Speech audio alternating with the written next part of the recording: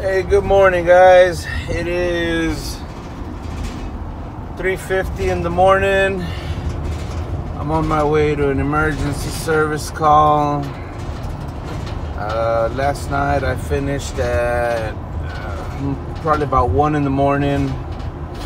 Got home, took a shower, ate a bowl of cereal, and went to bed about 2 o'clock or so.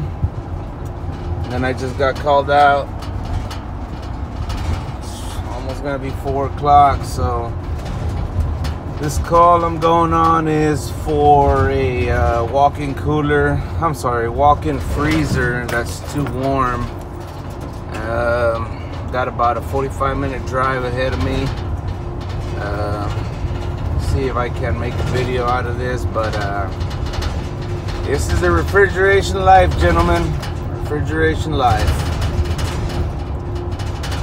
Get about an hour and a half, 2 hours of sleep, and get up on it again. I will see you there.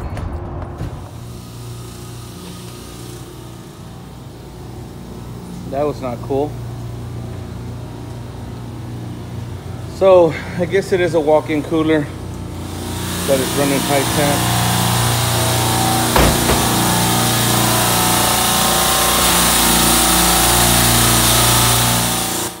Alright, so this is our case that's having problems. D1 walk-in cooler. I imagine that's beer, so beer case. So it set off an alarm yesterday at 1:30, at 3 o'clock, then at 5:30, and then at 6:50. Let's see what's going on with that case. Oh, look at all this temptation. Anyways, this is gonna be our guy right here. T01.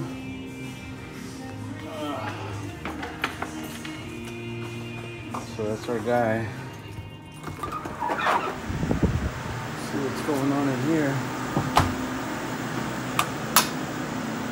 Get the temperature reading.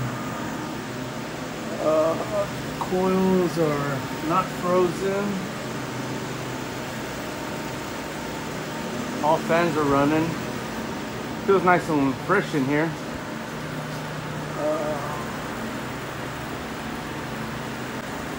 Yeah, no ice on that coil. There's ice on this coil either. So all the fans are running. I probably have to go up to the roof and check the condensing unit. This is going to be on a remote condensing unit. It's not going to be on the rack. So, alright, let's go up to the roof real quick. Alright guys, so we gave this a little bit of time to stabilize. Hanging around at 38 degrees. See, that says B13. I was under the impression this was going to be on its own condensing unit, being D1. The box is D1. I'm going to go back up to the E2s and make sure that B13 feeds these. If it does, then we'll start looking at B13 on B-Rack. And if not, then we'll start going up to the roof and see if this has its own condensing unit. But that's odd. So the box itself is D1. Refrigeration's B13. I haven't seen that here, so let's go check that out. Alright guys, so we're back at rack B, and we're gonna go to circuits. Give it a second. And if you notice, that's for BS. Go page down. We're gonna look for B13. So we got B13 right here. It says spare circuit. So we have none. Refrigeration on. Defrost is off. So we're gonna go see if we even have that working. Right here, 13. suction spare.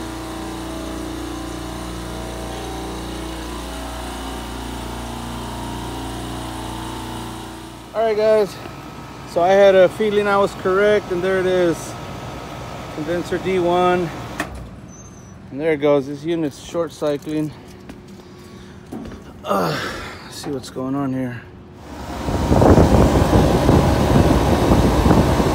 Alright, we're currently low on charge.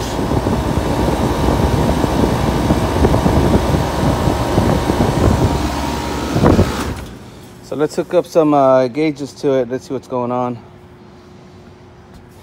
I want to see what's going on with this fan motor. It's probably our fan cycle right there. So let's find out. Set to about, what is that, 250 or so? Popped up. Let's find out what's going on. Alright, so head pressure is about 190. Look at our suction. It's only about 25 pounds.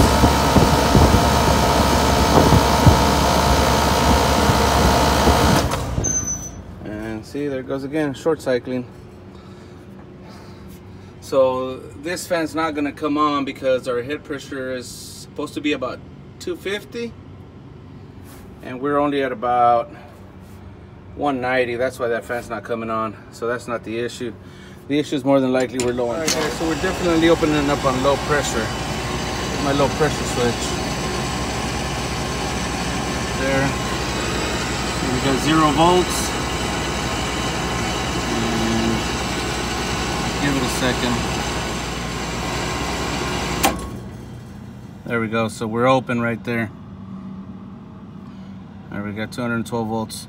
So we're definitely going off on low pressure. We're gonna have to pump it up with some juice and get it up and running. Then we're gonna have to do a leak check. So those are always fun. Let me go get some refrigerant and some. Let me get my leak detector. Be right back up here.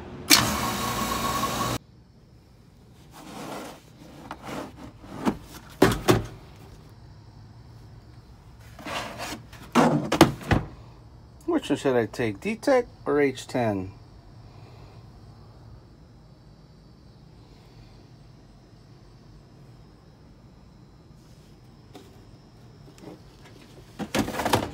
We'll take this little guy today.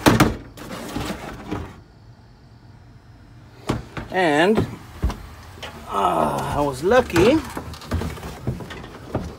I thought I had 2 jugs of refrigerant, but I have 1 jug.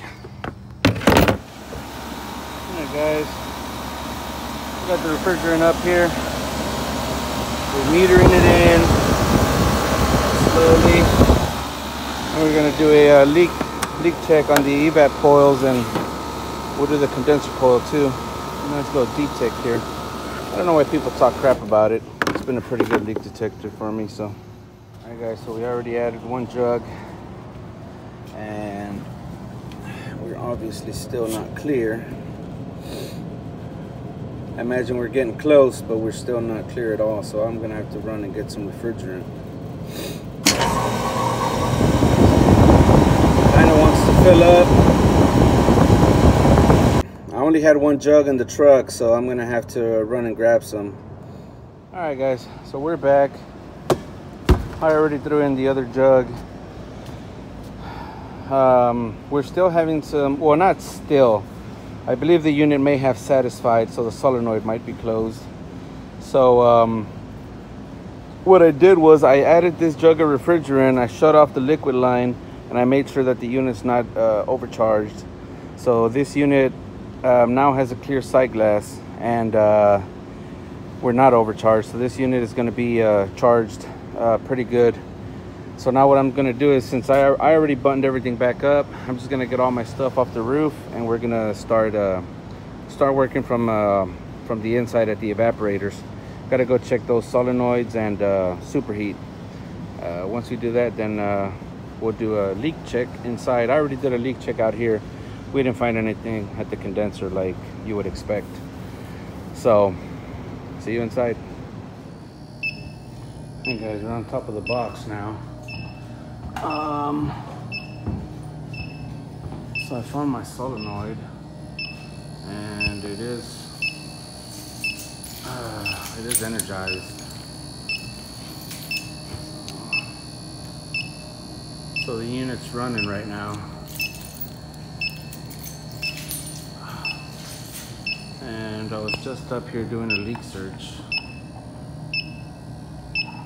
I didn't find anything so far. We ran it down here. I mean, everything's insulated. But I mean, we'd probably see some oil stains, or this. I know this leak detector would pick it up. You know, just out in the air, especially in an enclosed space like this, we'd be able to pick it up. But I'm not getting anything. So I'm very, very tired now. We pulled down to about 39 degrees. I'm not exactly sure what set point is. It's not on the rack. But I already did a leak check on these two coils, and I don't find anything up here.